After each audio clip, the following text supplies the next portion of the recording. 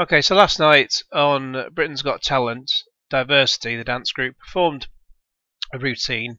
I'll be honest, I've not seen the routine. I've just seen what I've gleaned from the news this morning.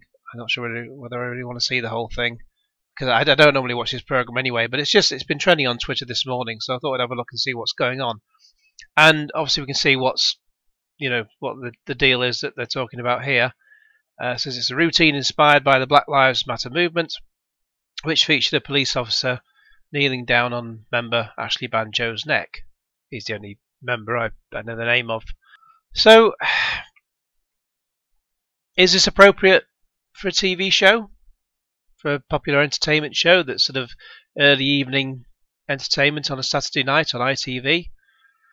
I mean, this must have been discussed with him in advance, otherwise, it's not the kind of thing they would just drop in unannounced. And quite frankly, it was probably, I don't think it was live anyway. So, yeah, it must have been. They must have known about it in advance. It's certainly not what you'd normally expect to pop up on ITV. It does beg the question. I see what he's driving at, but please tell me, Ashley Banjo or anyone else. I'm not saying I don't know what the solution is here. I have absolutely no idea. I'm in the UK. Our cops don't have guns. Our cops.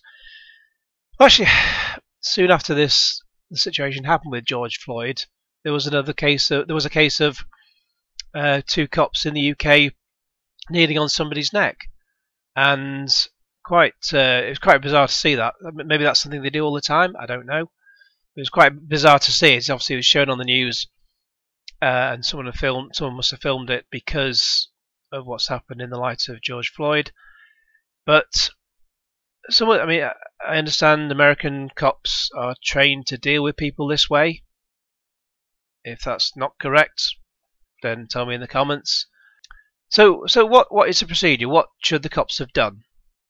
Just no one, before listen to the whole thing, because before you start sort of commenting and whatever, don't get all aerated and start jumping up and down before you start typing.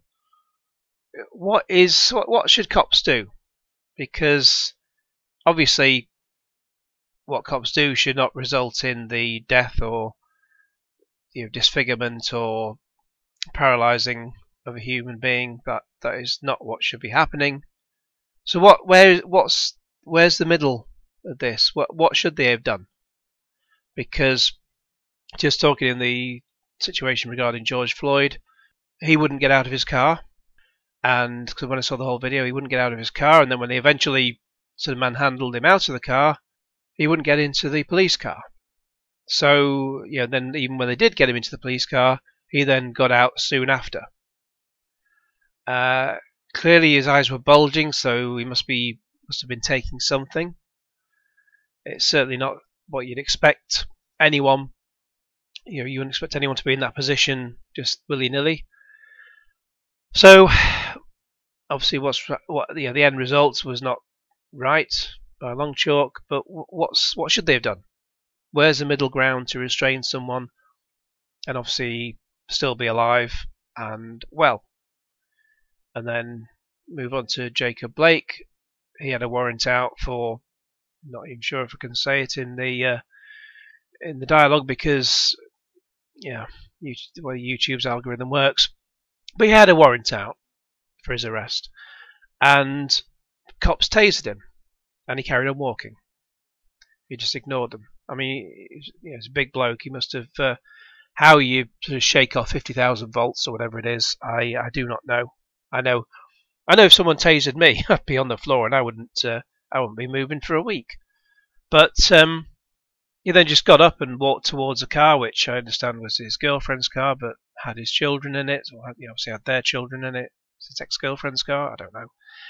And he ignored all reports, he ignored all instructions to stop what he was doing.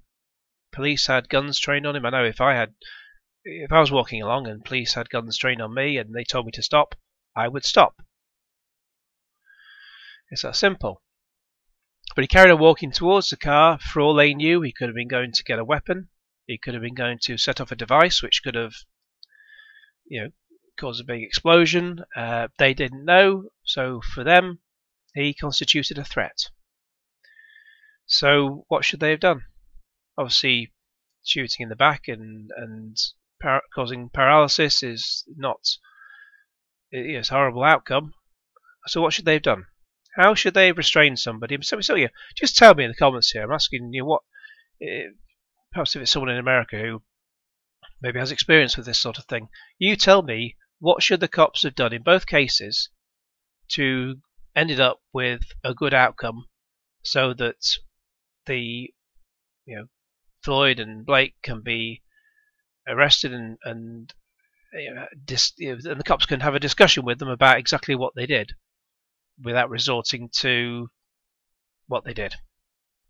Because I'd like to know. All we hear in the UK, or we see in the UK, is just people going on marches, not social distancing in the current situation, and then they just end up, especially as we saw from the videos over the weekend in Rochester, New York, they're just walking around trashing restaurants. Which, I mean, that's not the answer either. What's the whole deal with that? That's not ideal, is it, for Black Lives Matter? So you tell me, what is the answer? How do we resolve this? Because I'm at a loss. Let me know all your thoughts in the comments below. In the meantime, please like this video, share it with your friends, and subscribe if you haven't already.